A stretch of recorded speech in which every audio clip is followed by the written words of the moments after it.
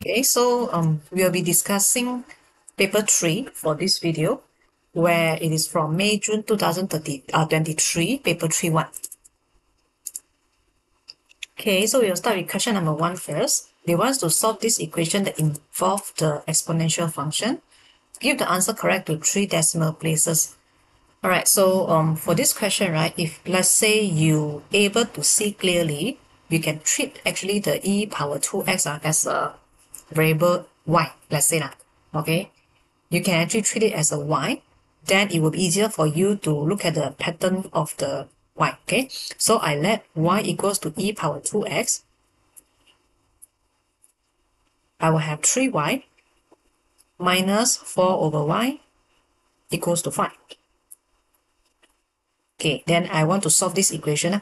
I'm having 3y squared minus 5y minus 4 equals to 0. So very easily you can see that it is a quadratic equation, right? 3y squared minus 5y minus 4 equals to 0. Therefore, when I want to get the value for y, I have to use my the method how we solve the quadratic equation. You can factorize it if you want, or you can use the quadratic formula.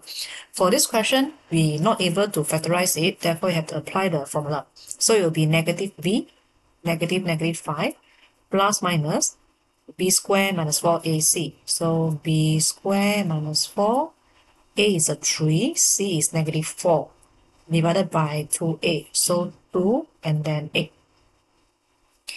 Okay, so by right from here, you should get two values for the y, where y can be equals to a long value.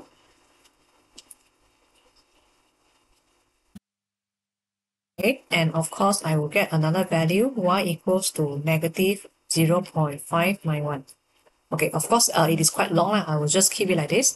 And then this is not my final answer yet, because our original question, it is about the e power 2x. Therefore, you need to solve for the value of x. Therefore, I change the y become e power 2x again. So now I try to think a way, okay, to solve for this equation and get the value for x. Right, so same thing happens for this second value here, negative 2x, also e power 2x equals to negative 0.591. Okay, then to solve for this 2x, basically I need to take ln for both sides. When I take ln both sides, I will have 2x equals to ln, and the long value here. So that, after I get the long value for ln this value, 2.257, then I divide my answer by 2. And from there, I'll get my answer for x, which is, if the long value should be this one, after divided by 2, and of course, I have to correct my answer to 3 significant figure, right? So it will be 0.407. Okay, so this is my one of the answer for my x. And then now I have the second equation, right? I have to try and solve this part also.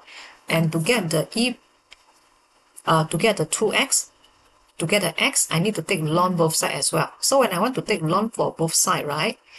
And if you try to press calculator, you will realize that this is actually a math error. This whole term on the right hand side, ln negative value, is a math error. And that's why we will ignore it, because we can't get any solution from this part. So we will ignore the answer from this equation. Okay, therefore we are only having one answer here, which is x equals to 0.407, correct to 3 significant figure. Okay, so now we come to question number 2. They want us to sketch the graph of y equals to modulus 2x plus 3. Okay, so usually before I sketch the modulus function, what I do is like I will try to draw the original function first without the modulus sign, where I want to sketch this one first, y equals to 2x plus 3. Okay, so to plot the graph, to sketch the graph, I will try to find out the y and x intercept. I will let x equals to 0 first, and then the value of y that I get is a 3.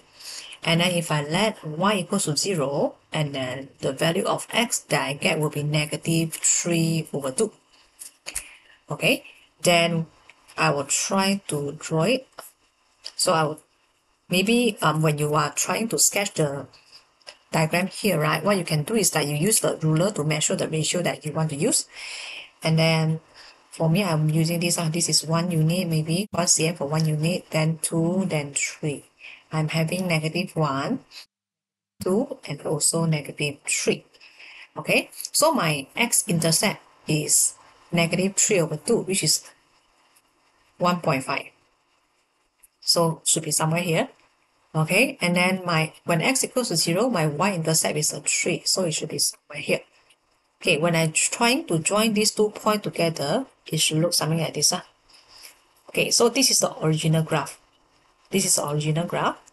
Okay, then when I put the modulus sign on 2x plus 3, right, the negative part of the graph, I want to reflect it up, become positive. Okay, therefore, my modulus function should look something like this. So when I reflect it up, I assume that it will be somewhere here at -3 and 3. Then when I want to sketch the point, it will be going up here. So this is the basic shape for a linear modulus function where it looks like a V shape. So the original one is this one. Okay, and this is a V shape here. Then don't forget to label your x and also the y-axis and label your diagram. Y equals to modulus 2x plus 3. Okay, so for me, I will encourage you to show out the x and the value for x-intercept and also the y-intercept in your solution. Okay, alright, so this is what we get for first part. Then now let's have a look for the second part. Okay, so for second part, they want us to solve this inequality where 3x plus 8 is greater than modulus 2x plus 3. Okay, so to solve for this inequality, before I can solve it, I want to find out the intersection point first, which is the value of x, or we'll call it as critical value. So how to find the critical value? Basically, we ignore the inequality sign first. We let it equals to 2x plus 3. And then for a modulus function, you can write into 2 parts, right? One part is the original 2x plus 3. Another one is the reflected part where I will write it as -2x plus 3. And if I try to solve the value for x of x for this part, I'll have x equals to -5. And then for this part, if I try to solve for the value of x, by right, I will have something like this. X should be equals to -11/5. Okay, so this is basically the critical value that we have when I try to solve this equation with the modulus function. Okay, and after that, now I want to decide what is the correct range that we should accept so that we will have the inequality fulfilled. That means I want to check and see at what value of x I will have 3x plus 8 greater than modulus 2x plus 3. Okay, so from here, there are many different ways that we can solve it. Okay, for me, what I will do is that I will check it part by part. Okay, so I will check it part by part means that I will try to list out the value of my critical value of x that I get. So I have two values here, which is -5 and also -11/5. Okay, so when I draw it on number line, right, I'm having three parts of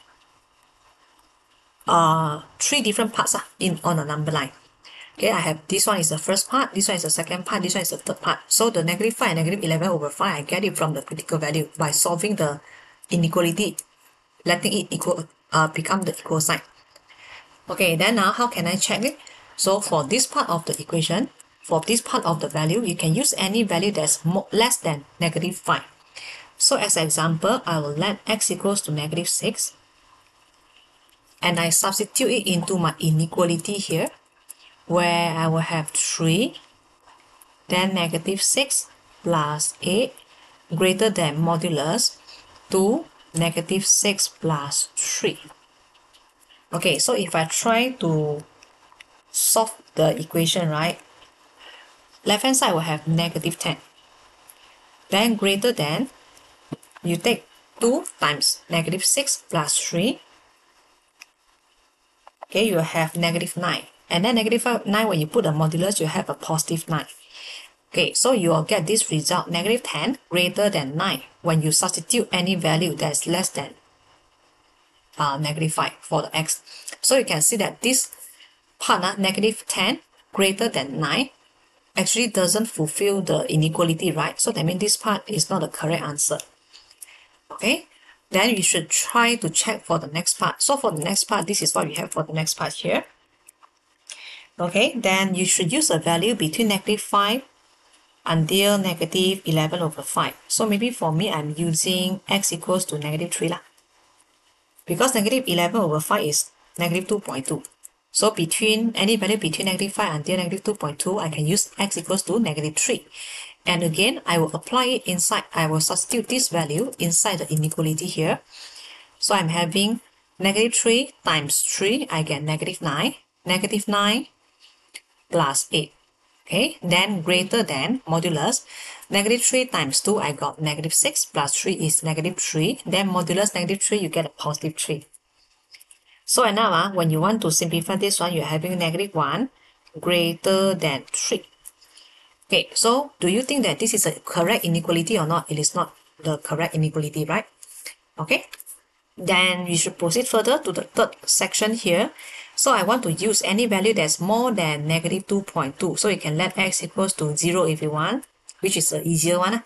Alright, so substitute into the inequality again. So 0 times 3, you get a 0. Then plus 8. Greater than modulus 2 times 0 and then plus 3. Okay, if you simplify this inequality, you are having 8 greater than 3. So you can see that when I'm having 8 greater than 3, right, it is actually a correct inequality that I get. 8 greater than 3, it is true, which means that the correct answer for this part to fulfill this inequality will be only this one, where the x is greater than -11/5. Therefore, don't forget to write out your final answer. X will be greater than -11/5.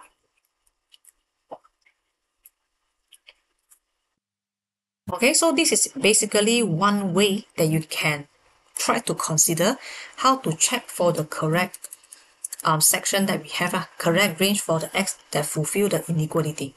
Okay, and the step is, first you try to find out the critical value for the x first in this equation, and then after that you check whether the inequality is correct or not part by part on the number line. Okay, and from here you can see that we have only the correct inequality on this part of the x. Therefore, our final answer will be x greater than -11/5. Okay, there are many other ways that you can solve this question, okay, to decide the correct answer. So this is only one of the suggestions that you can use. Alright, okay, so this is how we answer question. Okay, so question number 3. They want us to find the coefficient of x power 3 in this binomial expansion. So I think the keyword is very obvious. They already tell you that it is binomial expansion for this two brackets, the product of these two brackets. Okay, so first of all, what I want to do is I will take 3 plus x multiply with 1 plus 4x power half. Okay, so for the first bracket, 3 plus x, it is power 1, right? Therefore, you no need to expand anything. It is just remain it as 3 plus x. And then for this bracket, basically we can expand it into binomial expansion by using binomial expansion formula. Okay, so I want to expand this particular bracket here with the power half one. Okay, then again, we can refer to the formula booklet, the MF19. I think it is under the first page or second page. Okay, look for the formula for binomial series.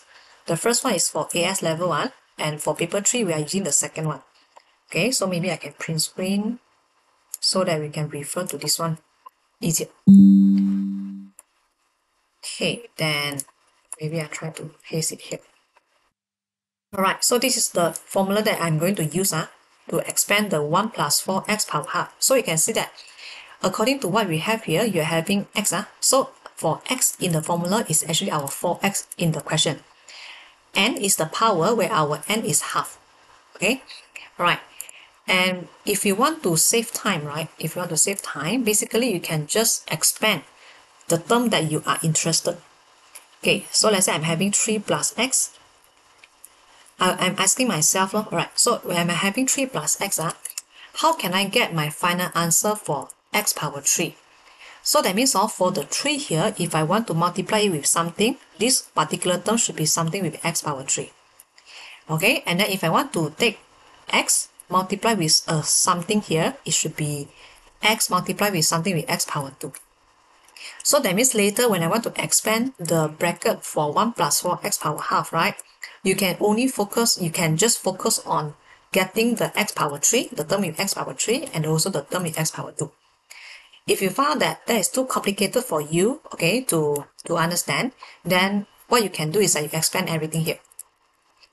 Okay, but for me, if I want to save time, I will just focus on the term with x power 2 and also the term with x power 3. Alright, okay, so I will start now. Okay, so to get the term for x power 2, I will take n, multiply with n minus 1. Okay, so my n is half. Then my n minus 1 will be negative half, divided by 2 factorial, and then the x squared.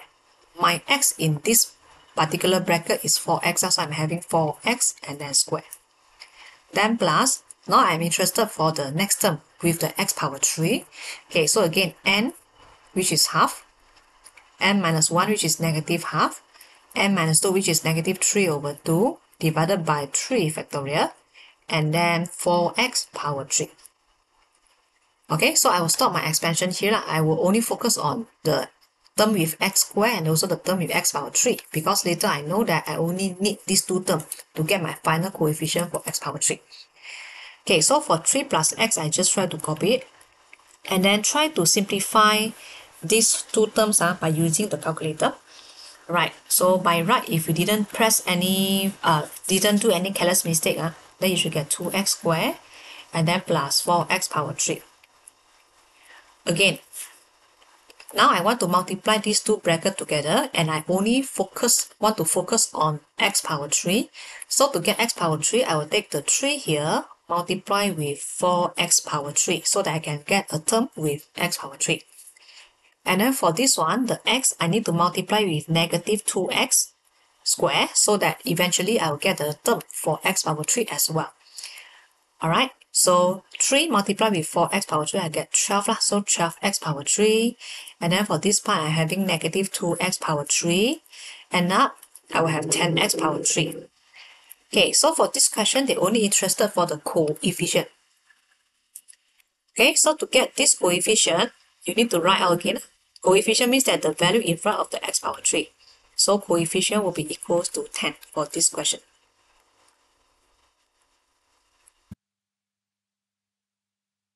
Okay, so this is how we solve this question number 3. Okay, so let's discuss question number 4. They want us to show that this equation can be written as finally this one. Okay, so this is the beginning part, this is the ending part. Alright, so before we start, maybe we need to analyze a little bit. Okay, how are we going to get the final answer here? Okay, so we can try to observe what is the difference. So basically, you can see that at the starting point here, we are having 2 theta. Okay, the trigger with 2 theta. And my final answer here, the final step here, the equation, everything is about theta. So very easily, you can see that for all the 2 theta here, you need to actually apply double angle formula, okay, for the respective trigo, so that you can expand it, become all the term with theta only. Alright, okay, so we can start our proving part here. Okay, so let's start with sine 2x and then plus cos 2x equals to 2 sine square x, sine square theta, sorry, it should be theta. Sine 2 theta plus cos 2 theta equals to 2 sine square theta. Okay, so first of all, I want to use the double angle formula for sine 2 theta. Okay, so sine 2 theta can be written as 2 sine theta cos theta. If you can't remember, you can have a look for the formula booklet provided. Okay, so all the double angle formula will be written here.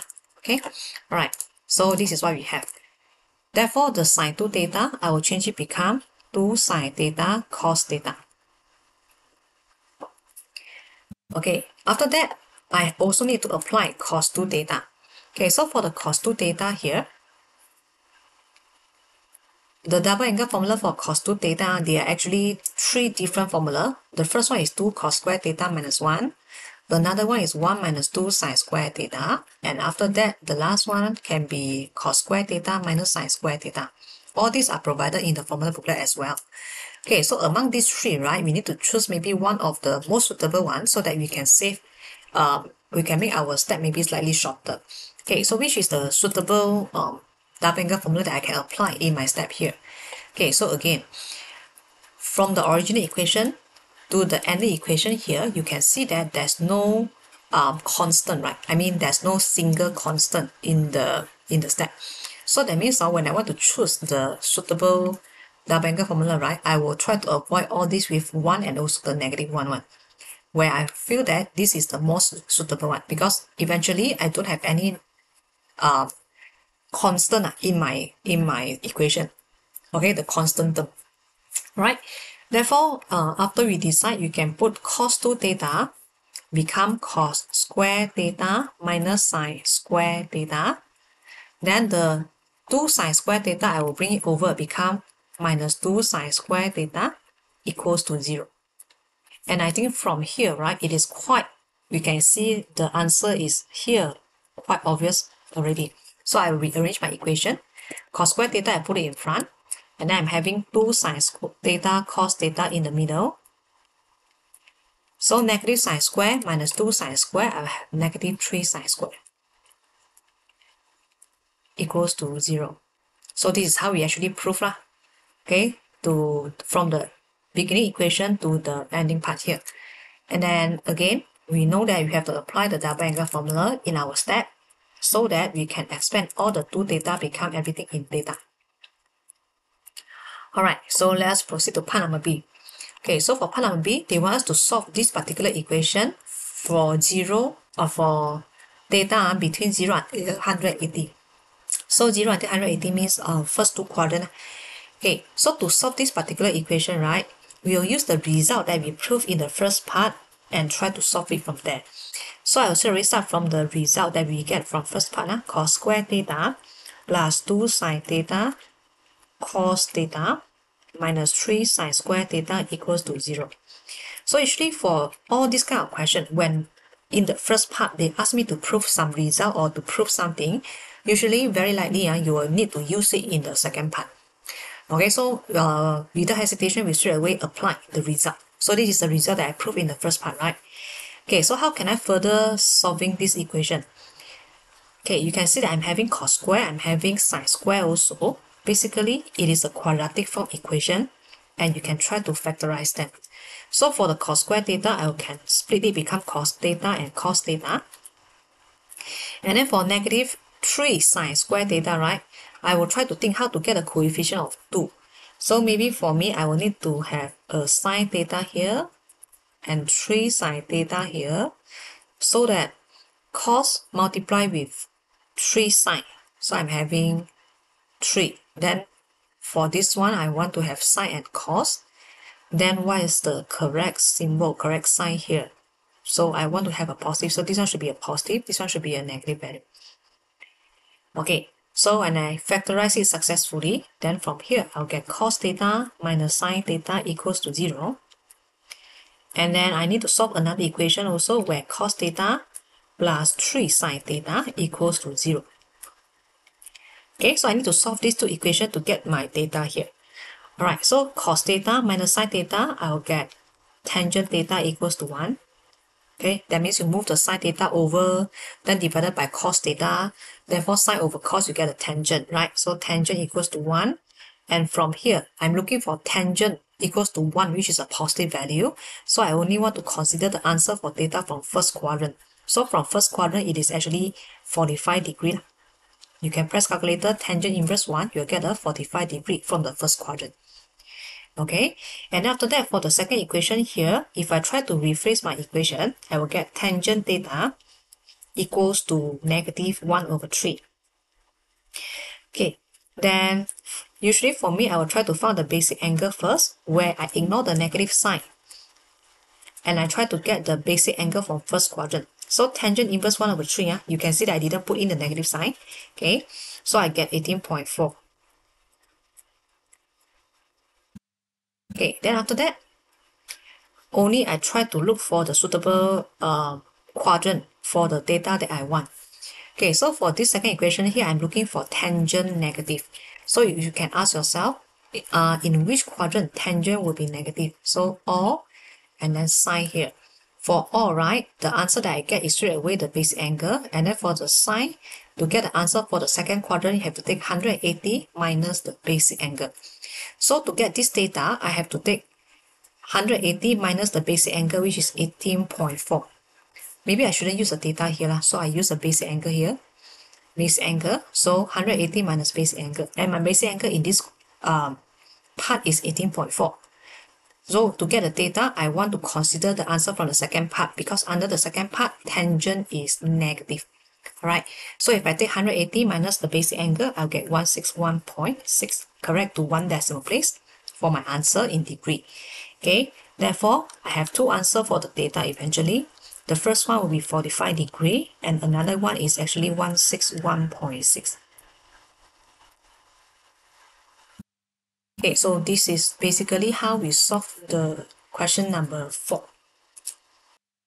Okay, so we are at question number 5 now. They want us to, they give us this curve, the equation of a curve. And then from here, I think you can see that it is an implicit function, right? Where a is a non-zero constant. So first of all, they want us to find out dy dx and show that it is equal to this fraction here. Okay, right. So very clearly, I can see that this is an implicit function where I cannot separate the x and y clearly to two sides. So what am I going to do now is I have to apply implicit differentiation. Okay, I'm having x squared y, then minus ay squared equals to 4a power 3. Okay, so for the term x squared y, right, you can treat x squared as a first bracket, the y as a second bracket. It is a product of two functions. So when you want to apply the differentiation for product of two functions, you have to apply product rule. Okay, so for product rule, basically what I do usually is like this. I will copy the first bracket, differentiate the second, then differentiate the, then differentiate the first bracket, copy the second. Okay, so my first bracket is x squared, second bracket is y. So I want to differentiate this one. I will copy the first bracket, differentiate the second. So differentiate the 1, I will get a y. Differentiate the y, I will get a 1. And when I differentiate with respect to x, right, I will have dy dx at the back. Okay, then plus, for this term, it is copy the first bracket, differentiate the second, right? So now I want to copy the second bracket. That means I copy the y. I differentiate the first bracket, which is 2x. Okay, so this is how we differentiate the term x squared plus x squared y, x squared multiplied with y by using the product rule here. Okay, then after that, we go for this one. I want to differentiate negative ay squared. So differentiate a negative ay squared, I copy the negative, copy the a, differentiate y squared, I'm having 2y. And again, because I am differentiating something related to y, so I have to put the dy dx at the back. That equals to 4a3. They already told us that a is a constant, right? So when you differentiate a constant, you'll get a 0. Okay, then if you want to simplify it in a nicer way, okay, then what you can do is like you can rephrase it. So I'm having x squared dy dx plus 2xy then minus 2ay dy dx equals to 0. So to get the answer in terms of dy dx, I will want to move all my dy dx to one side. So 2ay dy dx minus x squared dy dx equals to 2xy. I can factorize out my dy dx here. I'm having 2ay minus x squared equals to 2xy also.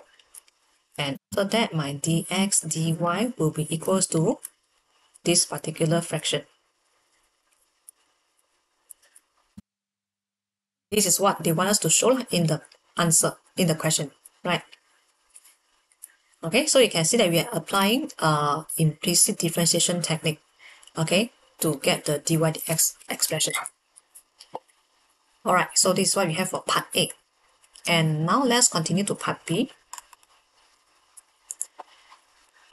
Okay, so for part B, they are saying that find the coordinate of the point where the tangent to the curve is parallel to the y-axis. Tangent to the curve means dy dx. Parallel to the y-axis. So when you are having a line that is parallel to the y-axis, that means the gradient of tangent is equals to infinity. Okay, alright, so first let us take out the dy dx first. So you should know that dy dx is equals to the gradient of tangent, right? So dy dx is equals to this one.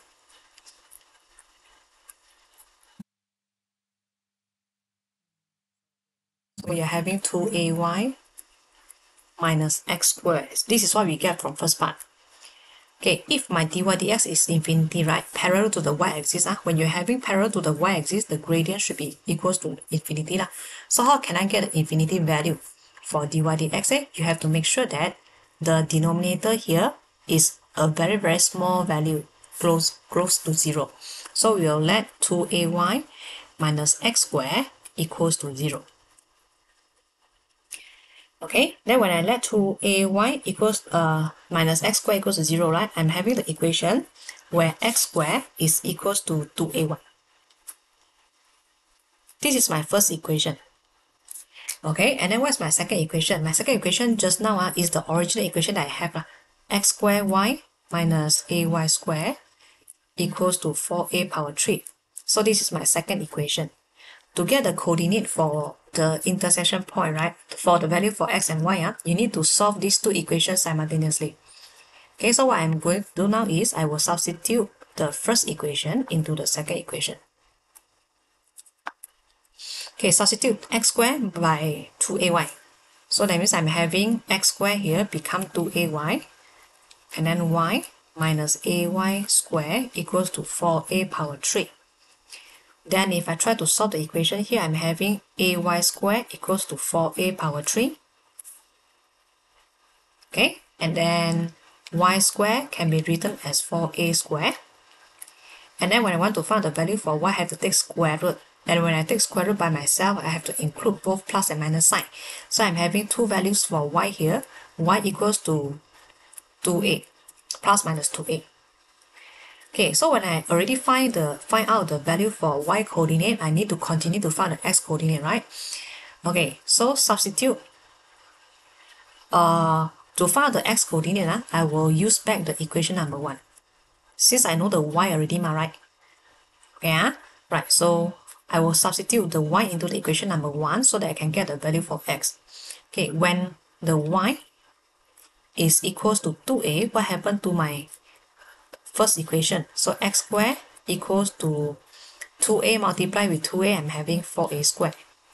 Okay, then if I continue to solve the value for x, the x here, if I take square root both sides, I will have plus minus 2a. Okay, and then when my y is equals to negative 2a, I substitute it into my first equation also. I'm having x squared equals to negative 4a squared, where we cannot further solving it. There's no solution from this part. Okay, so we only have the answer from the first part of the equation, where the points that we get, the coordinates that we have is 2a, x equals to 2a, y equals to 2a, and also x equals to negative 2a, y is still equals to 2a.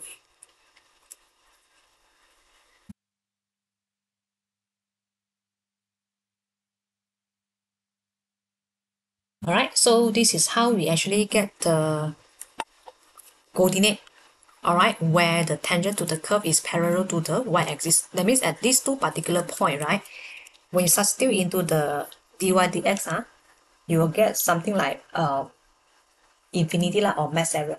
Okay, because when you're having any line parallel to the y-axis, the gradient is equals to infinity. Alright, so this is how we solve question number 5. Okay, question number 6. We are given origin O, point A, point B, and point C, and then they give us all the position vector for A, B, and C here. Okay, then they tell us that the quadrilateral ABCD is a parallelogram. They want us to find the position vector of D. Okay, so since we know that it is a parallelogram for ABCD, right? Okay, so maybe I simply draw a parallelogram here first. So where this is the parallelogram. Okay, and when we label the point, right, this can be A, B, C, and D. Okay, so to find the D, to find the coordinate for the position vector for D, right, there are many ways that, of course, there are many ways that you can solve it. So to me, right, to get the position vector of a certain point, I feel that maybe we can use the coordinate geometry method to solve it, which will be slightly easier. Okay, so how am I going to use the coordinate geometry method to solve it? I know that under a parallelogram, the midpoint of the diagonal are the same. So that means the midpoint of AC should be equals to the midpoint of DB. So the coordinate for the midpoint should be the same. Alright, so I will use this coordinate geometry concept to find out the position vector of D first. So I will use midpoint of AC equals to the midpoint of BD. Okay, so let's say when I want to convert into a coordinate, right? So I'm having the D, which is x, y, z that I don't know. Then I will convert the vector form into a coordinate form where I'm having 2, 1, and 3. C will be 3, negative 2, and also negative 4. And then the B will be 4, 3, and 2. Alright, then now to get the midpoint of AC. To get the midpoint of AC, I will take x coordinate plus x coordinate divided by 2. So I'm having 2 plus 3 divided by 2. Then y for A plus y for C divided by 2. So I'm having 1 minus 2 divided by 2. And then for the z coordinate will be 3 minus 4 divided by 2. That equals to the midpoint of BD. So D, I will assume that it is x, y, z, okay? So x plus 4 divided by 2. And then y plus 3 divided by 2. And also z plus 2 divided by 2. And then since they are having the same midpoint, right, I can directly compare the x coordinate with the x coordinate. Okay, so from here, I'll get the value for x, which is equals to 1. And then for the y coordinate, 1 minus 2 divided by 2, I compare it with y plus 3 divided by 2. So from here also, very easily, I will get the value for y, which is equals to negative 4. And then the last one, of course, we want to compare the z coordinate. So z plus 2 divided by 2 equals to 3 minus 4 divided by 2. Then from here, I'll get the z, which is actually negative 3. So since I already get the value for x, y, and z, right? It is the coordinate for the D. And of course, for my answer, I have to rephrase it become the position vector of D. So when I want to write out become the position vector of D, it will look something like this. Either you can put it in the column vector form, 1, negative 4, negative 3, or you can put it in the IJK form where I'm having I, then minus 4J, then minus 3K. Okay, so to me, I will suggest to use the concept of midpoint in coordinate geometry so that we can get the OD in the easier way. To me, this is quite straightforward, right? Okay, so this is how we solve the answer for part A, the position vector of D. Okay, so let's proceed to part number B now. Okay, for part B, they are saying that the angle between BA and also BC is theta. So find the exact value of cos theta. Okay, when we are looking for this one, right, BA and BC. Okay, so again, just now we are having this parallelogram, right? And then we label it as A, B, C, and D. And now they say the angle between BA and also BC is theta. So that means this is now the theta. Okay, when I want to find the theta, right, by using vector, basically I need the two vector that is going out from the same point. So the theta is actually formed going out from B.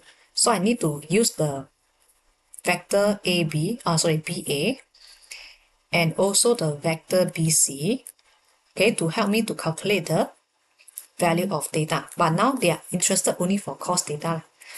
Okay, so to find out the exact value for cos theta, I have to use what's the formula that you can use? You can use the dot product, right?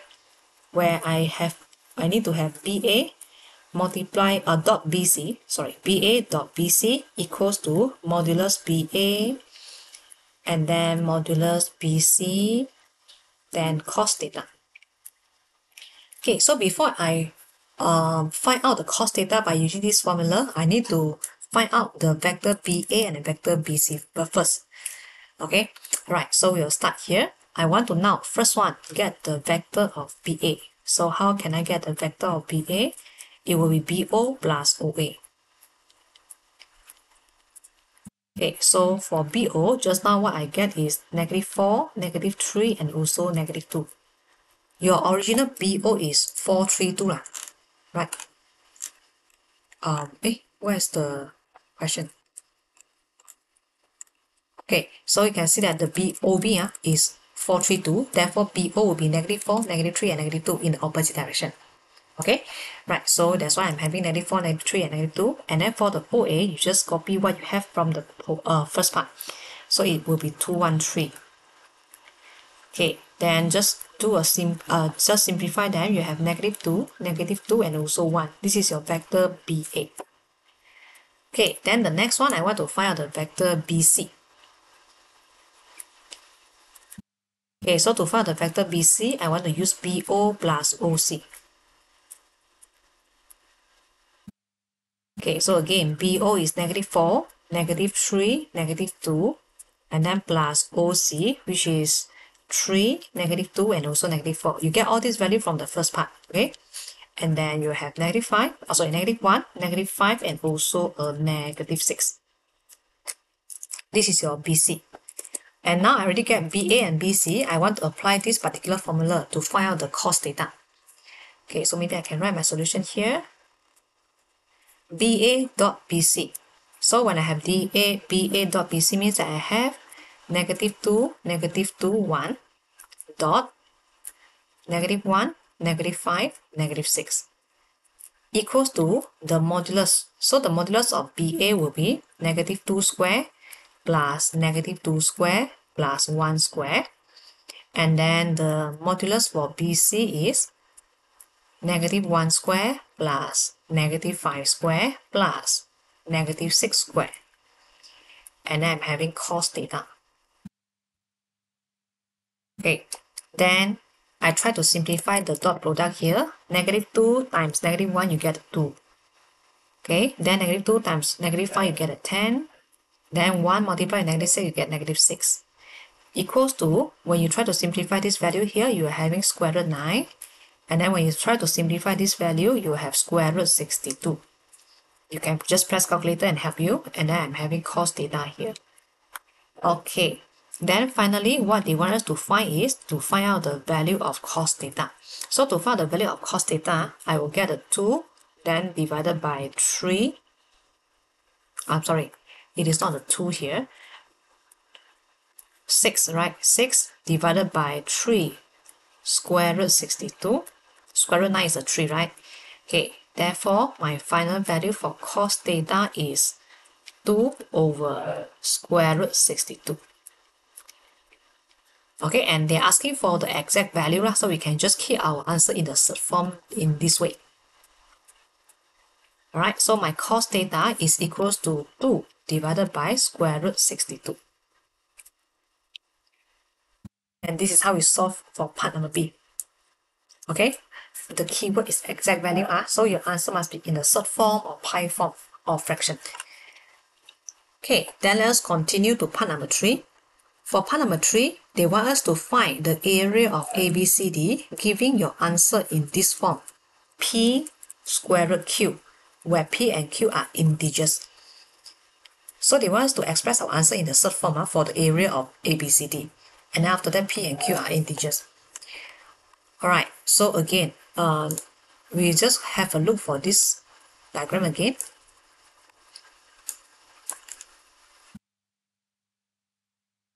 Okay, so when you want to find out the area, okay, for the parallelogram, right? Again, there are many ways for us to solve it up. If I want to try and link with what they asked us to prove in part B just now, okay, we are having vector BC, vector BA, and theta. So that means I actually can try to use what we have just now to find out the area for this particular triangle first. Then after that, I multiply by 2, okay, to get the area for the whole parallelogram. Okay, so my aim now is to try and find out this particular area for the triangle ABC.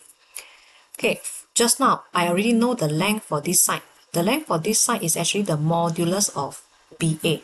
So what is the modulus for BA that we get just now? It is a 3. Okay, and then for this one, what is the modulus for BC, the vector BC? The modulus for vector BC just now I get is square root 62. Okay, then I can use all this result here to continue and find out the area. Okay, so I will start the starting part here. Area of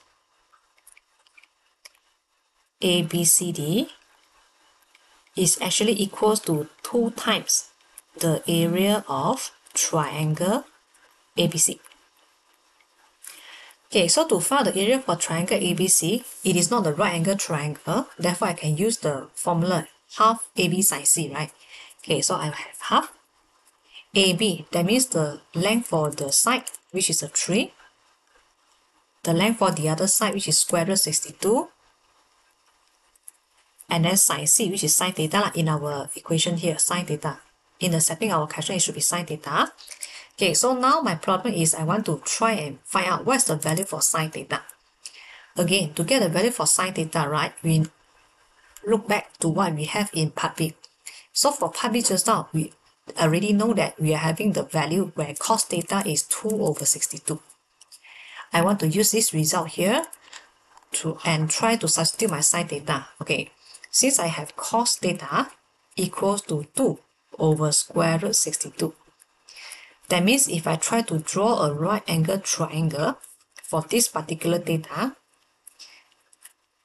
okay, so it is it is adjacent over hypotenuse square root 62. Okay, so to get this one, you need to take square root 62 square minus the 4 square, and then you take the square root again, and then your answer should be square root 58. So this length will be square root 58. Okay, alright, then now I try to simplify more my answer further. So 2 and 2 can be simplified. So I still have 3 multiplied with square root 62. And then to get the value for sine theta, I will looking for the value from here. So what's the value for sine theta? So sine theta will be opposite, which is square root 58, divided by hypotenuse, which is square root 62. So if I substitute my value here, right, I'm having square root 58 divided by square root 62. And then very nicely, you can see that we can simplify our answer, square root 62. And then my final answer will be 3 square root 58. Okay, we fulfill the request from the questioner because they want us to show that our answer is p square root cube. Okay, alright, so this is how we get the area for ABCD for this question number. Okay, so we are now at question number 7. Okay, we have the variable x and y which satisfy the differential equation for this one. And then they are saying that x is between 0 until pi over 4.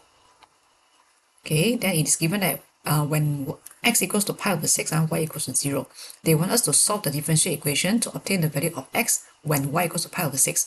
So give our answer correct to 3 decimal places. Okay, so first of all, let us try to solve the differential equation first. Okay, so to solve the differential equation, basically I need to separate the x variable all to one side and then all the variable y at one side. So if I try to separate them, I should have, okay, so I will want to bring the sine square 3y over here, and then the cos 2x go down, become the denominator, and dx multiply up, right? So if I rewrite again, I will have something like this. So I'm having sine square 3y dy equals to 4 tangent 2x divided by cos 2x, then dx. Okay, so this is the first step that we do. We try to separate the y variable to one side and then all the variable x to one side. So you can see that we are having clearly, all right, these two variables at each side here. And we need to integrate the equation for both sides now. Alright, so before we can integrate it, we need to analyze and check first what is the correct integration technique or method or formula that we can use for the equation here, for our equation here. Right, so let's have a look for the left hand side, sine square 3y. I cannot integrate anything directly with sine power 2. Okay, but I can integrate something with sine power 1 or maybe cos power 1. Therefore, to make the sine square disappear in my solution here, I might need to replace it by using some identity. Okay, so maybe you can try to consider to use the double angle formula where the original one is cos and then we are having maybe 2y. Original one, I write the original one first. So the original I'm having cos 2y equals to 1 minus 2 sine square y. This is the original equation for double angle formula. One of the formula for cos 2y is 1 minus 2 sine square y. Okay, if you can't remember, you can refer back to the double angle formula provided in the formula booklet here. So cos 2a can be written as 1 minus 2 sine square a, right? Okay, so why am I choosing this sine square? It is because of in my solution here, I'm having a sine square. And I want to replace my sine square become something that is related to cos power 1 later. Why I want to replace it to cos power 1? It is because of I can integrate the cos power 1 directly by using the simple formula. Okay, but I cannot integrate the sine square directly. Okay, by using any simple simple and direct formula, right? Okay, and now my problem is I'm having sine square 3y in my solution, and then in the double angle formula here I'm having sine square y. Therefore, I can try to modify the angle here. I want to change 1 minus sine square y become 1 minus sine square 3y, so that I can replace it into my equation later, right? Okay, then what happened to the cos here? Just now when I'm having the y, okay, sine square y, then the double angle that I get is cos 2y. So now if I want to change it become sine square 3y, then the cos angle now it should be double of 3y, which is 6y. Okay, and then if you try to rephrase your answer, right, for this one, so I'm having 1 minus cos 6y, then divided by 2. And we can actually replace our sine square 3y by using 1 minus cos 6y, okay, divided by 2, because later we can integrate it directly. Alright, okay, so here I will replace it where it will become something like this. Maybe I prefer to take the half as a constant, I take it out. And then inside here I'm having 1 minus cos 6y. And then dy. Okay, so the integration for this part should be no problem already because I can integrate the 1 directly. I can also integrate the cos power 1 directly. Okay, then now let's proceed to the right hand side here. So for the right hand side, we need to have a look first. Okay, what do we have on the left hand side and how can I integrate them? So for tangent 2x over cos 2x, maybe I can try to change it become tangent. 1 over cos is actually secant. Okay, so maybe I can try to consider to integrate for tangent 2x secant 2x. Okay, if you have no idea how to integrate this one, maybe what you can do is try to have a look for the differentiation provided in the formula booklet. Okay, or maybe we can have a look for integration if you want. Let's have a look whether our integration have or not, or our integration don't have. So maybe we can refer to differentiation. Okay, so let's have a look for the differentiation part here. Okay, double check and see. After the differentiation, under which part do I have secant and tangent? So you can see this one. Okay, that means what? That means when I differentiate secant x, I will get secant x and tangent x. So this is differentiation, right? That means if I want to integrate secant x, tangent x, I will get back the secant. This one is integration. Okay, so this is differentiation. Okay, so you can actually fully utilize the formula provided in the formula booklet and try to find out the possible method or result or answer. Okay, so from here I know that if I integrate secant x tangent x, then I will get back the secant x. Okay, I go back to my solution. So sorry, to integrate tangent x secant x, okay, later I will get a secant x. Okay, so maybe I already found the method already. Okay, I will continue with the next step. So for the next step, left hand side I will start integration. Integrate the 1, I will get a y. integrate cos, I will have sine 6y. Then differentiate the thing inside the angle, right? So differentiate 6y, you get a 6. You have to divide it by a 6 after the integration. Then equals to, and then now I want to integrate tangent 2x secant 2x. So according to what we referred just now, right, we can see that integrate tangent 2x and secant 2x equals to secant. Still remain as 2x.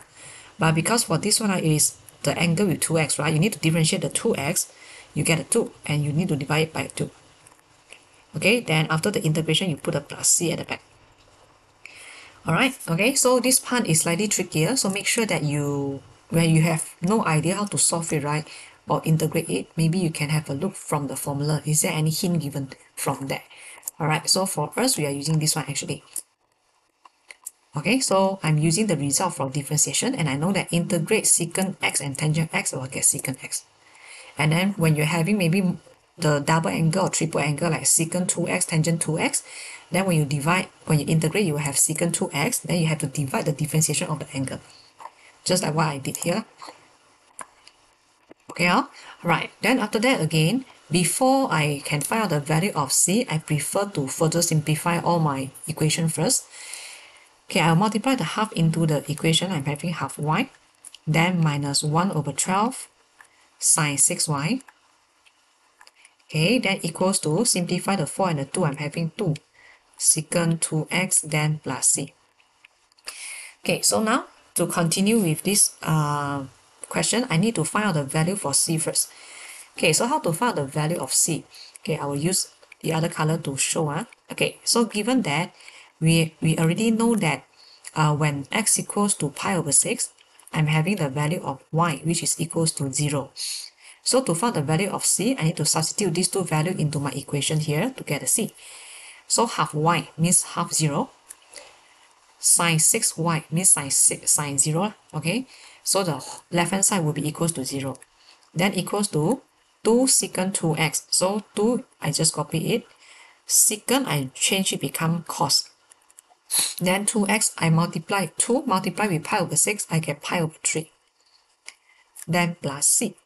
So from here, if you try to simplify, you're having 2 over cos pi over 3 is a half plus c. Therefore, the value of c that I get is actually negative 4.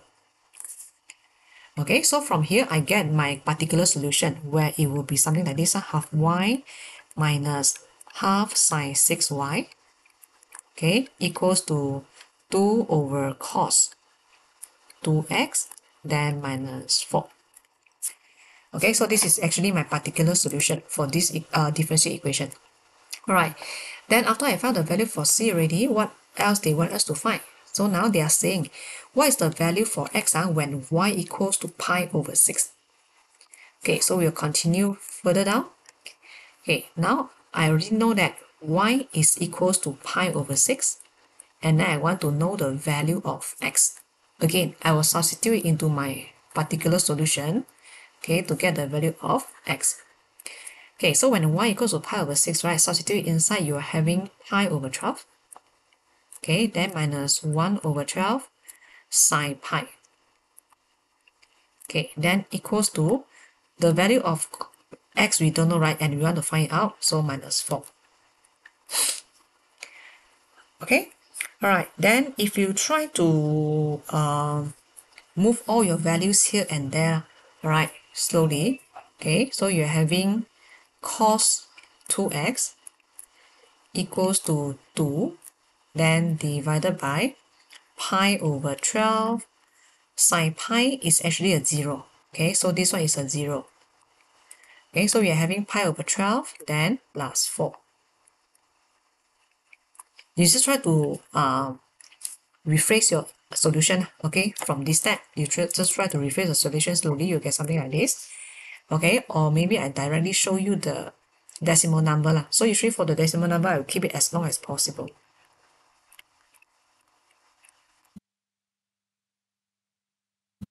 So get something like this.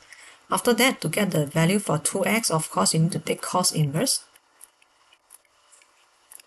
Okay, to get the most accurate answer, right, I will still write out the value as long as possible. Okay, although I write it out short, but when I press the calculator, I'm using the long value here actually. Okay, then make sure your calculator is in the radian mode and get the answer from calculator, divide it by 2. So my final answer for the x should be 0.541, correct to 3 significant figure. Okay, and then again, a reminder, when we are having all the trigo identity or trigo equation to be solved, right, in our solution or whatsoever, basically all the angle are measured in radian. Therefore, you have to make sure that when you press the value from calculator, right, you have to set your calculator into the radian mode. All right. Okay, so this is how we solve question number 7. Okay, so now we are at question number 8. You have a function, rational function, and then they want us to express it into partial fraction. Okay, so if you have a look here, basically you can see that we are having a linear factor and also a repeated linear factor, right? Okay, so to express it into a partial fraction, I need to write the correct pattern first. Okay, so I'm having, this is the original one, 2x plus 1 and then x plus 2 squared. So when I have a linear factor, I need to change it become a partial fraction with this particular linear factor. And then when we are having the repeated linear factor, you will need to separate into 2 partial fractions. The first one is without the square, another one is with the square one. Okay, alright. So this is the first step. You need to write the pattern correctly. And then after that, to make the denominator disappear, you multiply the whole equation. Okay, so multiply the whole equation by using the original denominator, which is 2x plus 1 and then x plus 2 squared. So if I multiply the whole equation with this denominator, right? So I'm having 3 minus 3x squared. Then the a that I get, cancel off the 2x plus 1, and then I will have x plus 2 squared on top. Then for the b part, I'm having 2x plus 1, and then x plus 2. Because one of the x plus 2 I already cancel, right? So I'm having still 1x plus 2. And then for the the c, I multiply it, cancel the x plus 2 square with x plus 2 square, I'm having 2x plus 1. Okay, then now we need to try and figure out what is the value for a, b, and c. Okay, so first of all, I will refer to linear factor first. One of the linear factor, the easier one will be this one. So I'm referring to this linear factor x plus 2 and also this linear factor x plus 2. I want to substitute a value of x so that I can make it become 0. So what do I do here is I will let x equals to negative 2. Substitute x equals to negative 2 into the whole equation here. Okay, so negative 2 square, you get a 4. 4 times 3, you get negative 12. Plus 3, you have negative 9, right? So your left-hand side is negative 9. Negative 2 plus 2, you get a 0. So this whole thing no more, disappear. Negative 2 plus 2 here, okay, also become 0. So this whole thing also no more, disappear. So if I substitute negative 2 here, negative 2 plus, times 2, you get a negative 4 plus 1, you get negative 3. So eventually on the right hand side, you're having negative 3c. Okay, so very easily now you can get the value for c, which is actually equals to 3. Alright, so now I already find out the value of c by using one of the linear factor already. Then now I need to refer to the second linear factor. So what is the second linear factor I can use? Okay, so the second linear factor here, I can use this one, 2x plus 1 and also 2x plus 1 here. Okay, so to make this bracket become 0, I will let x equals to negative half. Again, so substitute x equals to negative half into the whole equation here. The left hand side, by right, you will have 9 over 4 if you didn't do any careless mistake. Negative 1 over 2 plus 2. Then you square. Negative 1 over 2 plus 2 is 3 over 2. 3 over 2 you square, you have 9 over 4. So you're having 9 over 4a. Then for this one, substitute negative 1 over 2 into this bracket, right? You get a 0. So this whole thing disappear. Okay, then the same thing happen for the third bracket here, 2x plus 1. Substitute negative half here, you'll get the bracket equals to 0. Therefore, the whole thing here also disappear. So again, very easily you can see that on the right hand side, I only have the unknown a. Therefore, very easily I can get the value a equals to 1. Okay, then after that, to get the last unknown b, I already know the C, I already know the A, I want to find the B. Okay, so just now when I try to find the C and A, right, I'm using the linear factor, so I'm having x plus 2, the linear factor, I have used it. And then for x, 2x plus 1 is another linear factor, I also using it and make it become 0. There's no more linear factor that I can use again, all right, to make the bracket or the linear factor become 0.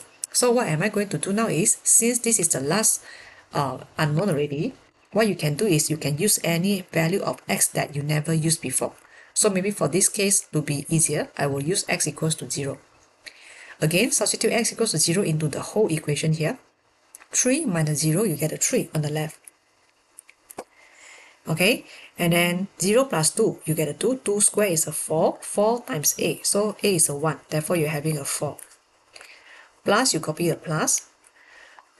2x means 2, 0, right? 2 times 0, you get a 0. Plus 1, you get a 1. So 0 plus 2, you get a 2. So 1 times 2, you get a 2. So you are having 2b for the second term here.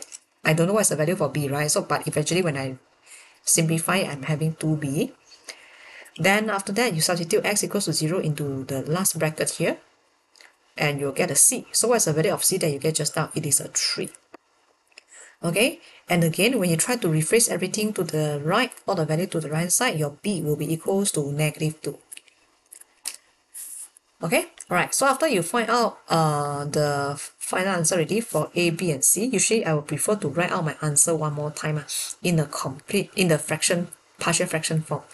So 3 minus 3x squared divided by 2x plus 1, then x plus 2 squared equals to, A is 1, right? So 1 divided by 2x plus 1. And then B is negative 2. So negative 2 over x plus 2. And also the C will be 3 over x plus 2 squared. Okay, so this is how we actually get the partial fraction for this particular function. Okay, alright, then let's continue to part number B. Okay, so if you try to have a look for part number B, right? Okay, for part number B, they want us to find the exact value, so hence the keyword exact value for the integration of this function, giving your answer in this form, a plus b log c, where a, b, c are integers. Okay, so again, since part 1, we already changed the function into the partial fraction, right? So that means for this question, when you want to find the integration for fx, I need to use the result for partial fraction to continue for the solution. Okay, alright, so I will have 0, 4. And then just now for the partial fraction that we get now, we're having 1 over 2x plus 1. Then 2 over x plus 2. And also 3 over x plus 2 squared.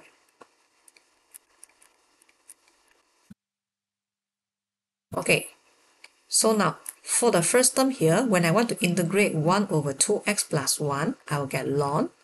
Then 2x plus 1 divided by differentiation of 2x plus 1, you get a 2, right? So you divide it by the 2. Okay, so again, if let's say you have no idea how to integrate this basic function, then you can refer back to the integration or differentiation part.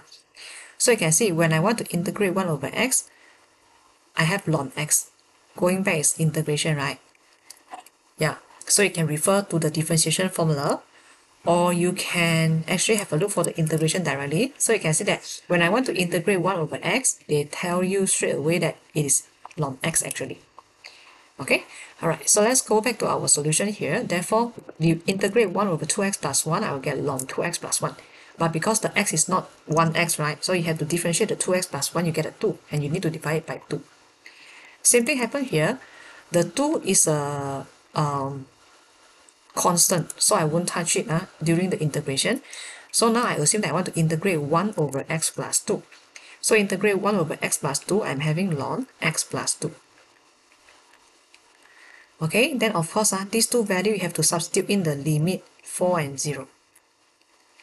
Okay, then now the last one. For this last term, when I want to integrate it, I have to use the basic formula that we learned in AS earlier, where 3 is a constant, I take it out.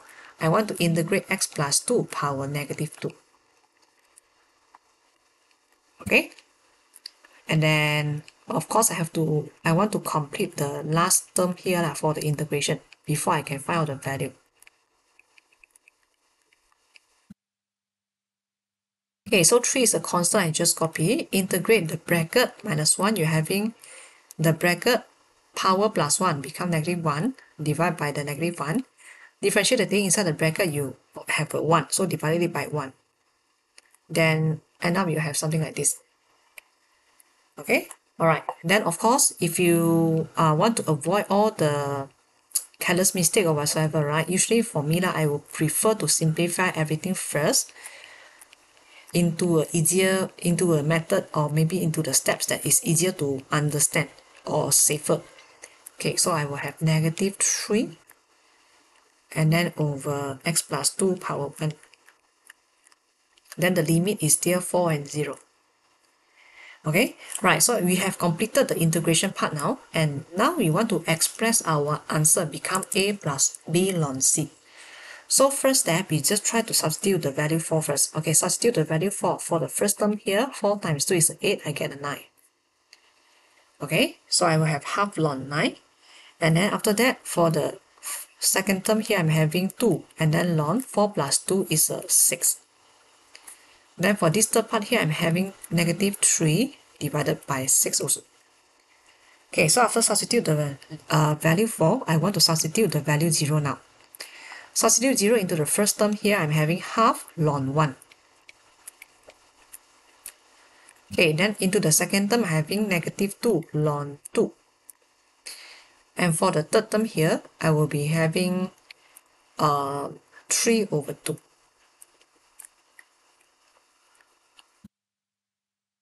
Okay, and now I have to think a way to solve my details here, all the details here. Okay, there are many ways to simplify to get this answer basically. Alright, so I will just give you a suggestion, okay, using my steps here, so that see whether you can understand or not. Alright, because I want to have a plus b ln c, right? I tend to combine all the ln together. But if I want to combine all the ln together, right, I have to make sure that all the number in front, I pull it to the back. So that means all the half, right, I will pull it to the back, become 9 power half.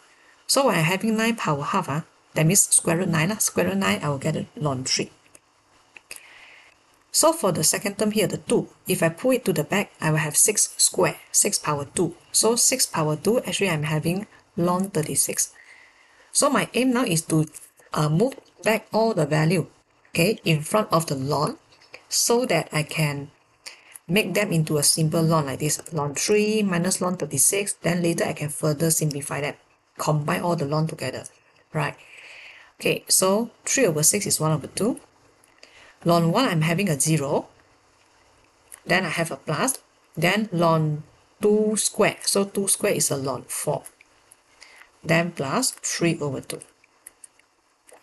Okay, so let's focus on these two constants first without the ln. So -half plus 3 over 2. I already get a value which is an integer, right? It will be equals to 1. And after that, I want to combine the remaining ln. So you're having 3 terms of ln here, ln 3 minus ln 36 and also plus ln 4. Okay, so to combine them, right, what I will do is I will put a plus first. All the ln, the term with the ln is positive, then I will put it on top. That means it belongs to numerator and I multiply them together. If I'm having negative, okay, in front of the ln, basically it means that the value, I need to make it become denominator when I combine them. So ln 3 is positive ln 3, right? So the 3 will be on top, plus ln 4. So it is a plus. That means you have to put it on top also. So you multiply the 3 together with the 4, then we divided by 36. Okay, then again, further simplify it. 12 divided by 36, you're having 1 over 3. And for this step, it looks like we already get an answer, right? But if you refer again, their request in the question, they are asking for a plus b ln c, where these 3 values should be integer. So that means something wrong somewhere. This is not my final answer yet that fulfill the question. So I need to further simplify them. Okay, ln 1 minus ln 3. Okay, so from here I can separate ln 1 divided by 3 become ln 1 minus ln 3. And then what's the value for ln 1? So ln 1 basically you get a 0, right? And if you write out your final answer, it should be 1 minus ln 3. So I think this is actually the final answer that the question requests. Okay, because from here you can see very clearly that your A is 1, B is -1, and then C is 3. Okay, alright, so this is how we solve question number 8. Okay, then now we come to question number 9. The constant A is such that it is fulfill this equation. Then they want you to show that A is half ln 4A plus 2. Okay, then if I look at this equation here, the integration part, right, I'm having the product of two functions. So when I want to apply integration, I have to use integration by part. Okay, so for integration by part, so first of all, I need to analyze first. So the x here belongs to algebra. And then the e here is actually the exponential, right?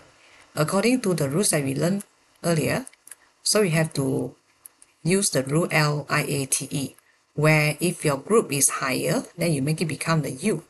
When the group of the function is lower, then you make it as dv. So I think very obvious here, like A is the algebra, which is higher than E, right? So I will let U equals to the X in our equation here. And then after that, the dV will be equals to the remaining terms. So I'm having E power -2x dx. Okay, so after you decide the correct group already, for the U part, you need to differentiate it. For the dV part, you need to integrate it to apply them in the integration by part formula later. Okay, so when I differentiate U with respect to x, I'm having du over dx equals to 1. Integrate dv, actually there's a value 1 here, alright, just that we didn't write out. So integrate 1 dv, I'm having a v. Integrate e power -2x, I'm having e power -2x. After that, you differentiate the power, you get -2, so you have to divide by -2. Okay, so after I settle the part for u and v, and now I want to start applying the integration by part. Okay, so for this integration by part, they already tell us the result. The integration here will be equals to 1 over 8. Okay, so I'm having 0a, then x e power -2x dx equals to half. Okay, so now our aim is to integrate the left-hand side here, okay, by using integration by part, and then we slowly rephrase our answer and steps into this as a final answer.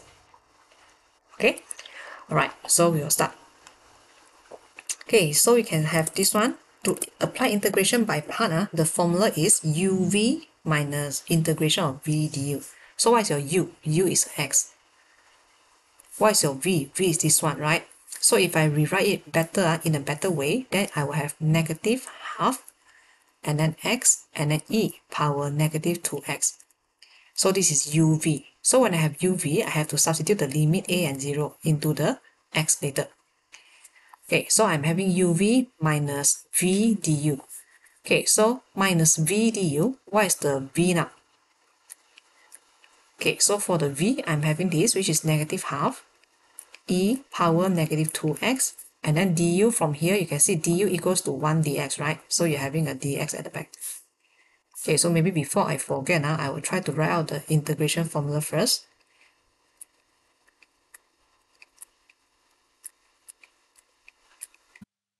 Okay, so this is the integration by part formula.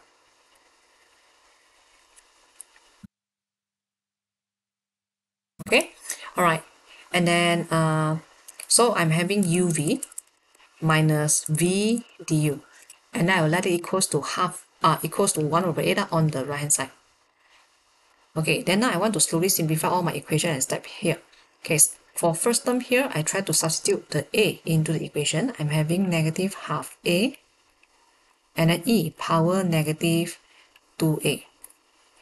Then I want to substitute the value 0 also. When I substitute the value 0 into the x, the whole term here will become 0. So this whole part, I only have this after I substitute the limit a and 0. Okay, then for the next part, I want to integrate it. So again, before I integrate anything, I would prefer to simplify my equation first to avoid careless mistake.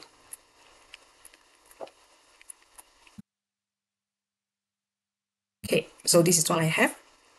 Therefore, it will be very easy for me to integrate. Okay, so integrate e power negative 2x, I will have e negative 2x, then divide it by negative 2.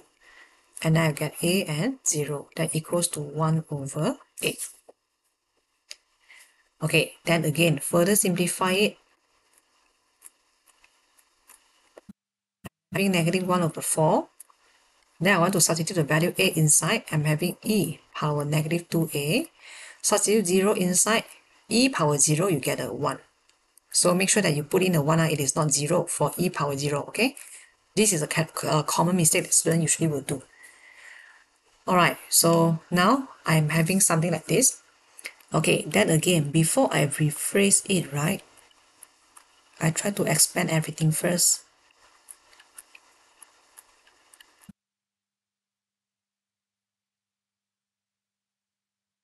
Okay, so maybe I want to group all the values together lah. So 1 over 4, I bring the 1 over 8 over, so minus 1 over 8. Okay, so 1 over 4 minus 1 over 8, basically I'm having plus 1 over 8. Okay, then I feel that if I have the fraction like this, it's very hard for me to rephrase my solution. So what I prefer to do now is I try to multiply the whole equation with 8. So when I multiply with 8, right, all the fraction will disappear. So that means for the first term here, half times 8, I will have 4.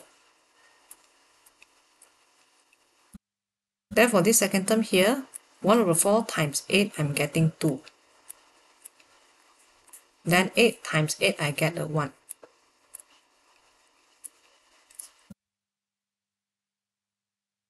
Okay, then what will be the next step? So maybe for the next step, I will want to bring my terms out with the e power negative 2a to one side first, so that I get all the positive value, positive sign.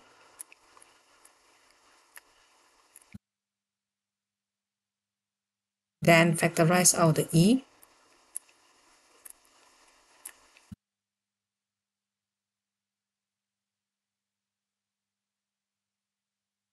Okay, so I think I'm very close to the answer already because I already have this 4a plus 2 lah. Okay, then for this e power negative 2a, right, you can actually rewrite it become 1 over e power 2a. So I will want to bring it up, become the numerator on the left hand side. Okay, so in my equation, I want the e lah. So to make the 2a come down, become the number, I will take ln for both sides. So 2a ln e equals to ln 4a plus 2. Okay, and then ln e, of course, you should know that ln e is equals to 1, right? So from here, you can get the equation that they want you to show lah, where a equals to half ln 4a plus 2.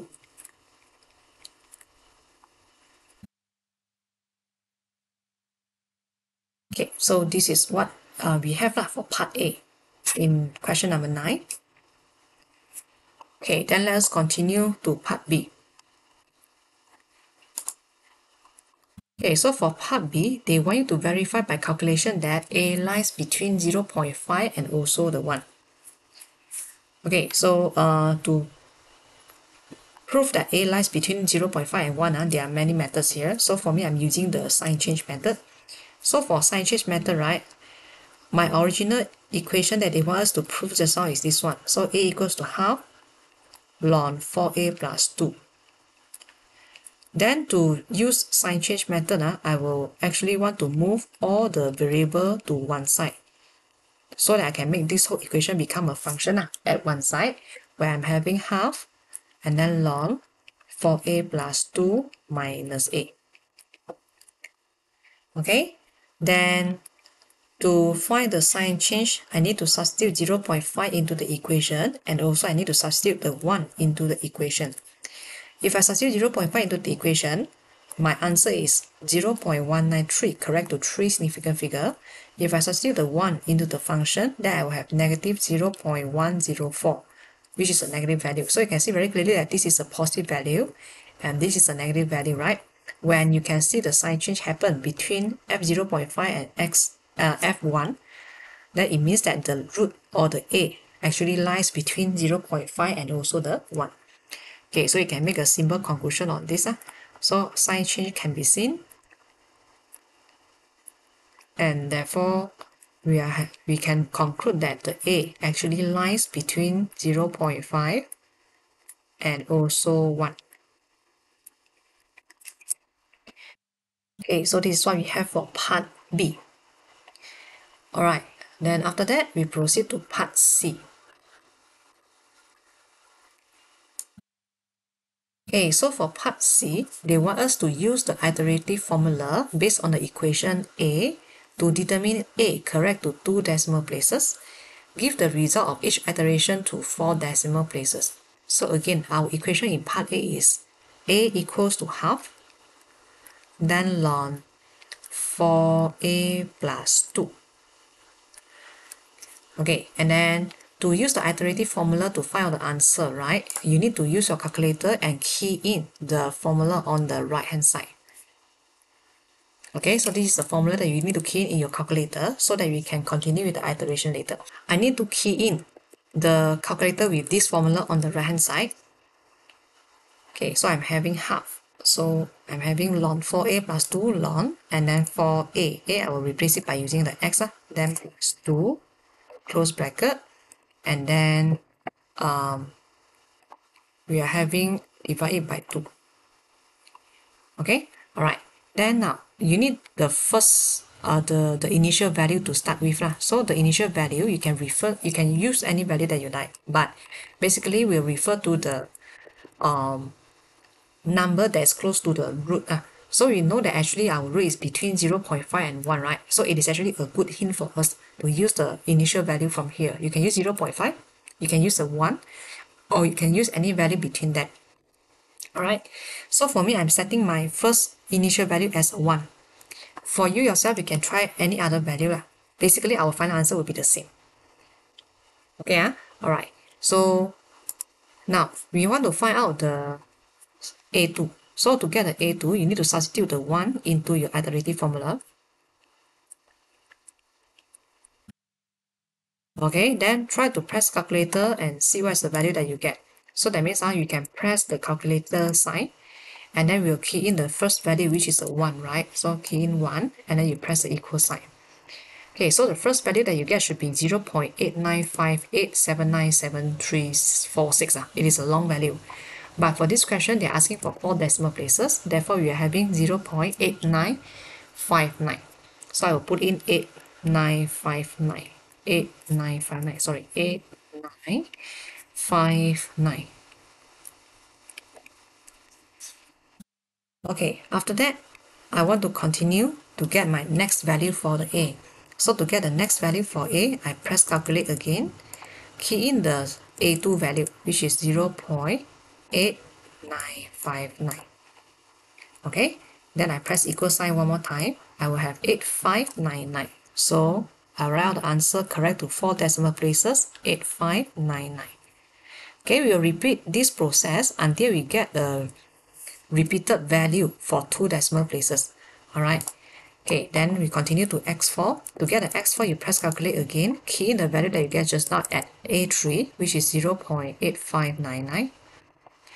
Press equal sign, and you get 8469. So 0.8469. Okay, so I can see that the 2-digit values are not repeated yet, right? So I will just continue the process again. So calculate. Key in the value 0.8469, then press equal sign, 8421, and now my fifth value is 8421. Okay, then if you look at the A4 and A5, right, although these two decimal number is 0.84 and A4, right, but when you correct it, right, 0.846 correct to 2 decimal places, you will get 0.85. Then this one you're having 0.84. So that means the 2 decimal places answer are not repeated yet. So you still need to continue further to get the next value is 6. Okay, again, press the calculate, key in the value 0.8421, press the equal sign, and you get 0.8403. So 0.8403. Okay, so if you double check the answer for 2 decimal places, right? This one will give you 0.84 and this one will also give you 0.84. That means you are having the repeated value already, right? So from here, basically you can tell them that the root or the value of A should be equals to 0.84, correct, to 2 decimal places.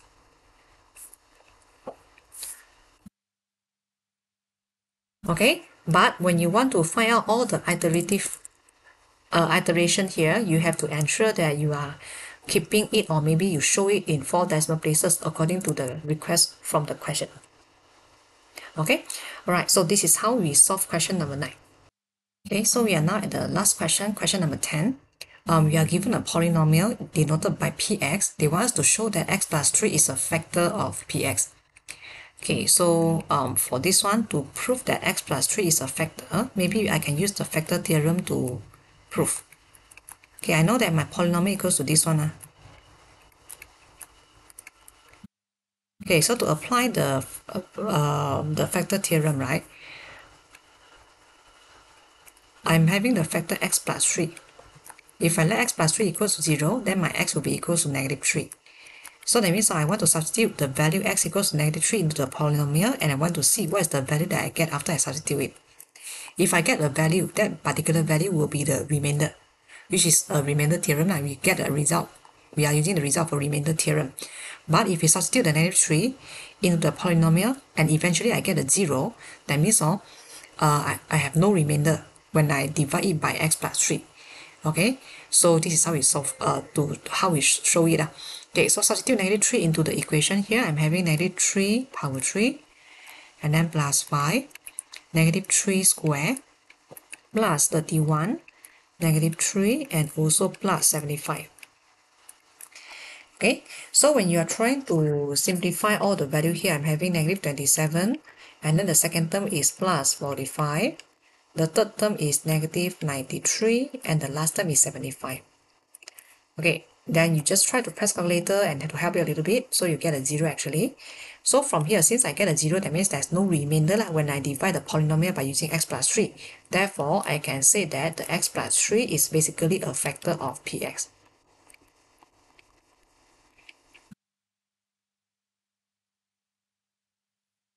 Okay, so this is how we solve it for part A.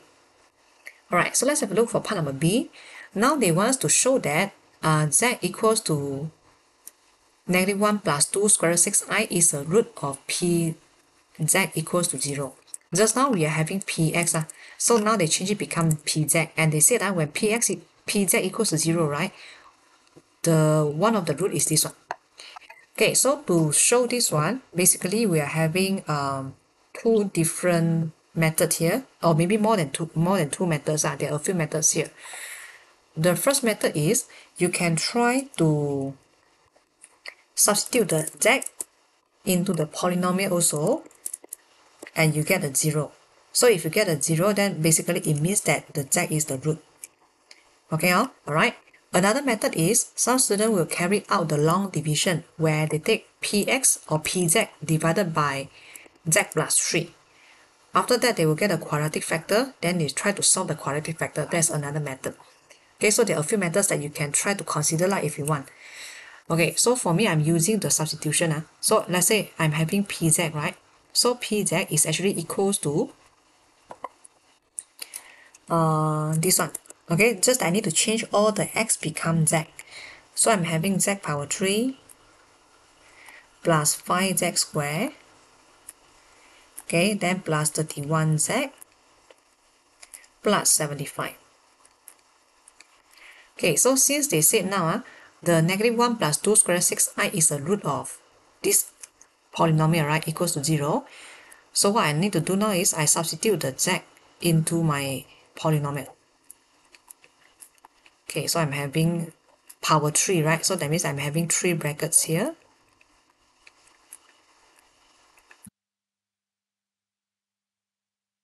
Okay, then plus 5 power 2, z power 2. So this is what I have for z power 2. Okay, then plus 31z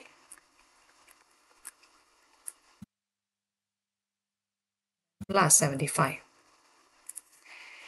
Okay, so this question, right, basically it is not hard, but when you want to expand all the bracket for the z, you need to be very, very careful. Try to avoid the careless mistake. Okay, so negative 1 times negative 1, you get a 1. Then this time this, you get negative 2 square root 6i. Then again another negative 2 square root 6i. So square root 6 times square root 6, you get a 6 times 4. So 6 times 4, you get 24. So 24i square means negative 24. Okay, then I'm still having the third bracket here. And then for these two brackets also, I have 1 minus 2 square root 6i minus 2 square root 6i. 4 times 6 is 24 times I square is negative 24 again. So minus 31 plus 62 square root 6i, then plus 75. Okay, then now I need to simplify this. I'm having negative 4 square root 6i. Then 1 minus 24, you have negative 23. Then multiply with the last bracket, negative 1 plus 2 square root 6i.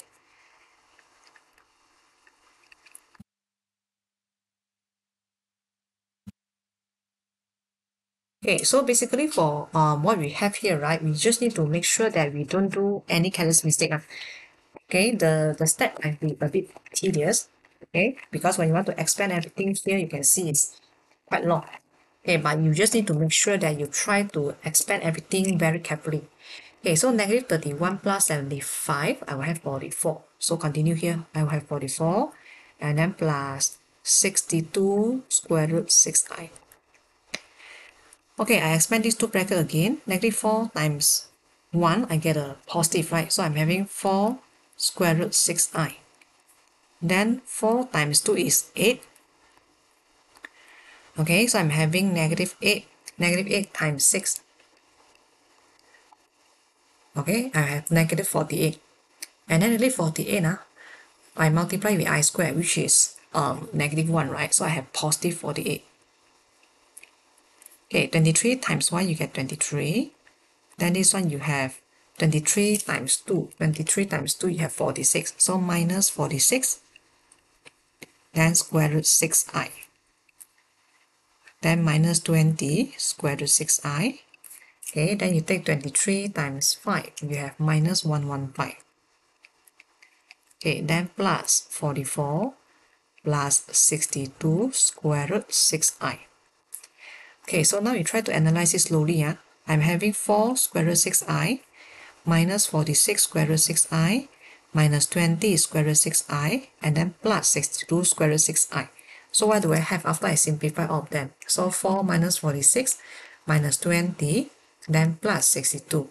Basically, I get a 0. Okay, so you can try to simplify this part. You realize that it is equal to 0. And after that, you simplify all the number here. 48 plus 23 minus 115 plus 44. So what do I get? Okay, if we didn't do any careless mistake, right, you also get a 0 here. Therefore, our final answer for this one is 0. Okay, so you realize that when you substitute the z into this equation, right? Okay, into the equation here, into the polynomial, I should say. Okay, into the polynomial, then you realize that it is equals to 0. That means what? That means z equals to negative 1 plus 2 square root 6i is a root.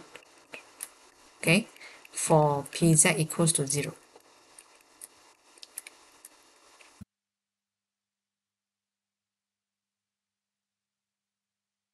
Okay, so this is how we solve it and prove it.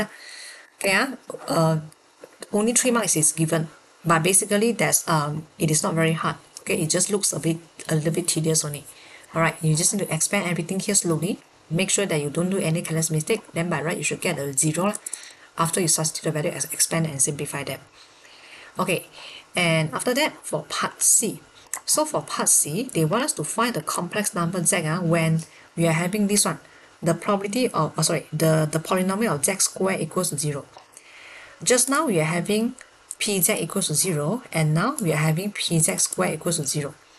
Okay, so before I can solve this part of the question, right, I will want to go back to part number B just now. Okay, for part A, for this polynomial, I know that I'm having one real root, which is x equals to -3. This is the real root, right? And then for the second part, from here, I know that I have one complex root, which is -1 plus 2 square root 6i. Okay, so that means if I try to summarize, when pz equals to 0, right, what is the value of z that I have? I have three roots here. The first root is from first part where x equals to -3. So now I'm having z equals to -3. The second root is the one that we proved just now, -1 plus 2 square root 6i. And what will be the third root? Okay, so for the third root, right, we actually have a rule where if all the coefficients for the polynomial are real numbers, then the root appear in conjugate pair. So you can see that my coefficient for this polynomial, right, all are real number. 3, 5, 31, 75, all are real number. Therefore, I know that the other root for this polynomial will be the conjugate of z. So the conjugate of z means that it will be -1, then minus 2 square root 6i. Okay, so for this particular polynomial, right, pz equals to 0, I'm having three roots or three value of z, which is -3, -1 plus 2 square root 6i, -1 minus 2 square root 6i. Okay, then if we try to observe this whole thing,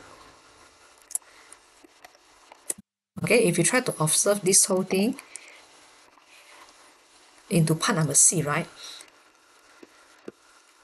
Okay, so let's have a look. For part B, we are solving the polynomial z equals to 0. And now they want to replace the z by using z squared. Okay, the polynomial are the same, but you replace all the z using z squared. That means your z squared now, the roots become z squared equals to -3. Okay, then z squared equals to -1 plus 2 square root 6i. And also the z squared equals to -1 minus 2 square root 6i.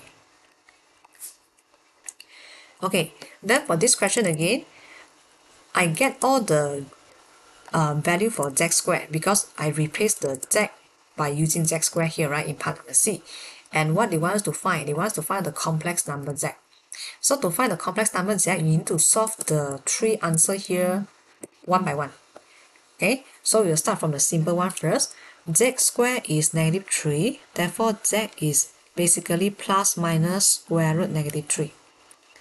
And then in the complex number, right, we can write the the square root -3 become square root 3i. So these are the first two answers for the z that I can obtain. Okay, then now to get the second value for the z, you need to solve this equation. Z squared is equals to -1 plus 2 square root 6i, right? And now I want to find the square root of -1 plus 2 square root 6i. How to find out the square root of -1 plus 2 square root 6i? Okay, so basically, I will still get the complex number, which is a plus bi. And then you try to bring the square to the other side. Square root becomes square, right? So I'm having a plus bi square. Then I try to expand my right hand side here. Eventually, I'm having a square minus b square. I want to group them together so that this is the real part. Then plus 2abi. So this is the imaginary part. Okay. After that, I want to compare the real part with the real part. So this is the real part. This is also the real part here. Okay, so I will compare a square minus b square. It will be equal to -1. Okay, so a square minus b square equals to -1. This is my first equation. And the second equation, I want to compare imaginary with imaginary part. So 2 square root 6 equals to 2ab. Okay, so 2 square root 6 equals to 2ab. So from here, I want to make b in terms of a lah. So b equals to square root 6 over a. And this is my second equation. To solve the simultaneous equation, I sub equation number 2 into the 1. Okay, so if I substitute into the 1, I'm having a square minus square root 6 over a square equals to negative 1. Okay, so I'm having a square minus 6 over a square equals to negative 1 also.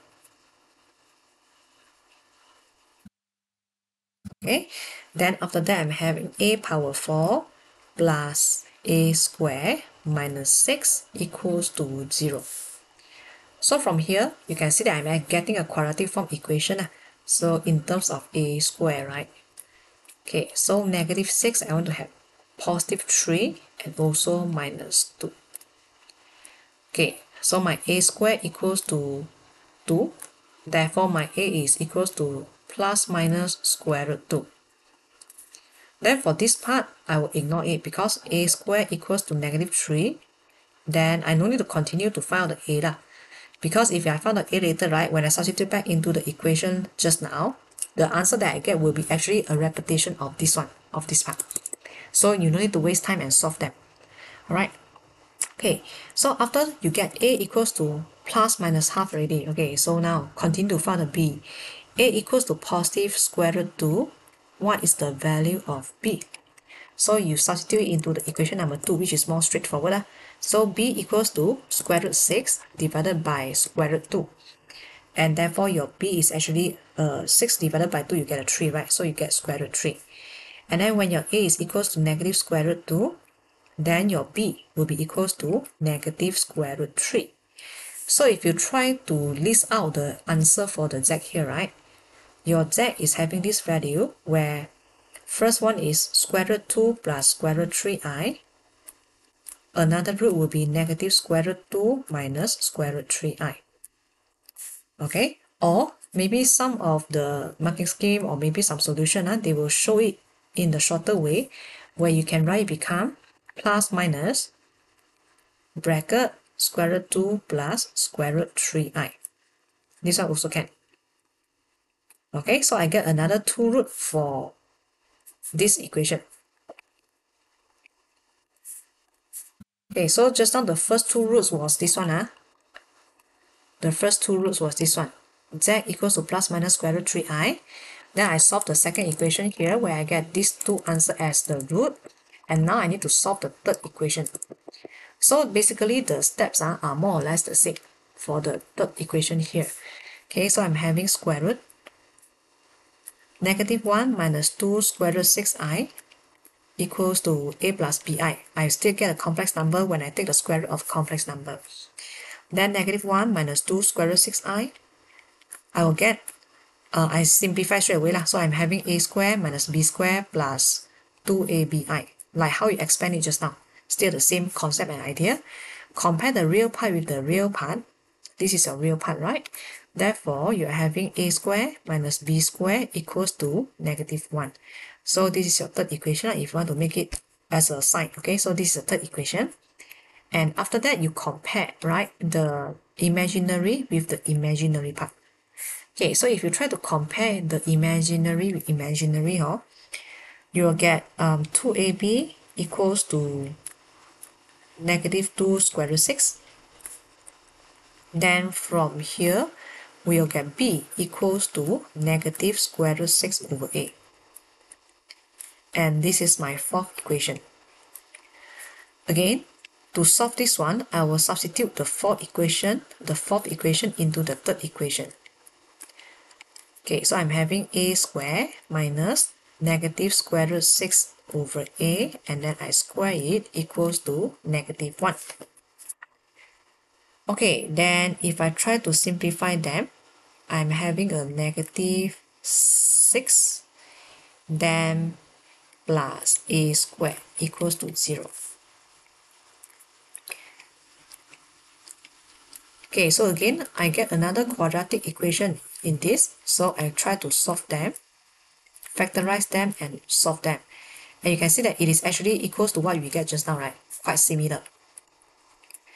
Okay, so I try to solve for a equals to 2, then I ignore this part. Okay, for a squared equals to 2, you take the square root by yourself, so you're having plus minus square root 2. Then again, I want to find out the value for b. So when a equals to positive square root 2, right, what is the value of b? So to find the value of b, you substitute into the equation number 4. Okay, so negative square root 6 divided by square root 2, you're having negative square root 3. And then when a equals to negative square root 2, the b value that you get should be a positive value square root 3. So from here, right, that means you get another 2 value for the z, which is the root. It will be equals to square root 2 minus square root 3i. Okay, then negative square root 2 plus square root 3i. Or again, you can rephrase it in the more simplified way, where it is actually plus minus square root 2 minus square root 3i.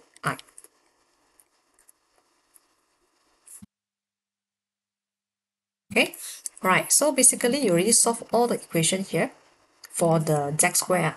So you're having 6 roots. Basically, you can see that this is the first 2 roots, second and the third, third and the fourth, and also the 5 and the 6. So you are having 6 roots in total.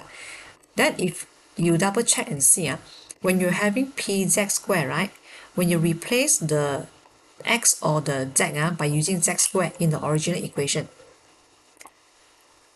this one, okay, you're having x power 3, right? When you substitute z square power 3, you get z power 6. When you're having the highest power, the value is 6, right? Basically, you're having 6 roots one.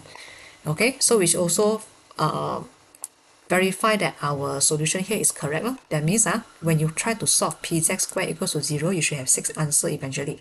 So this is the first 2 answers, the third and the fourth, and also the 5 and the 6. And to avoid the possibility that maybe the examiner not able to see your answer clearly, right? Usually I will remind students again, if possible or if can, try to group all your answer at last line again.